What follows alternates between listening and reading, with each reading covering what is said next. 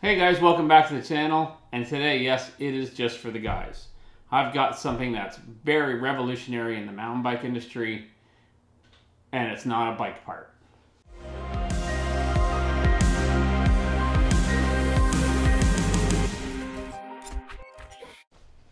If you wear a chamois, so in Squamish here, we have a lot of climbs. Sometimes it's anywhere from 20 minutes to sometimes 3 hours. And that's, you know, when you live in the mountains, you're going to be climbing. You can't always shuttle. Here we go.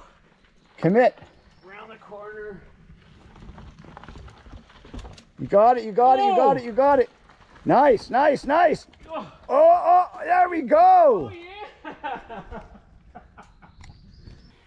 So for me, I've been wearing a chamois for a long time. I know some people don't like them, but I've been wearing them for years. So here's my, you know, traditional chamois with your butt and the front part, which is honestly, get rid of it. So I ordered this chamois from Beneath because it's basically based on the My Package underwear, which is, it just puts your stuff into where it's supposed to go. So what they've done is they've removed the front part of the chamois. Because, like, seriously, nobody needs this. Like, guys, we don't need this front part of the chamois. So now you just have a nice big pad for your butt, and it's stretchy. So when if the chamois stretches, it means it's going to be comfortable. If the chamois didn't stretch, it means it's just going to chafe your ass, like, really bad. Trust me, I know, I've had it happen. And then just like the underwear, it's got the pocket right here. So let me tell you the difference. Okay, so if you're doing a big long climb with the regular chamois, for me, I would get numb. So I basically have to stand up just to relieve, you know, I'd have to stand up just to relieve some of the pressure for a minute or two, just to go like, oh God, then sit back down and you're good to go again.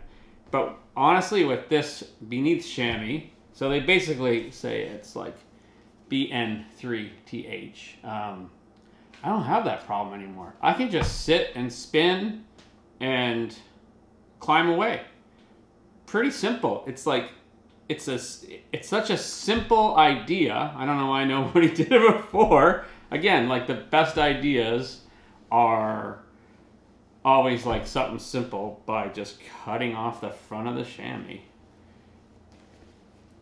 It's still a little padded through here, which is nice, but honestly, if you want something to get rid of the numbness and still have the comfort of a chamois on long climbs, check out this company. I'll leave their link in the description. So also, what came in the bag is one of these wash bags. I have a lot of these things for my glasses. I have them all over the place, so now I can put them in a bag and wash them and not lose them into the wherever thing goes missing in your dryer.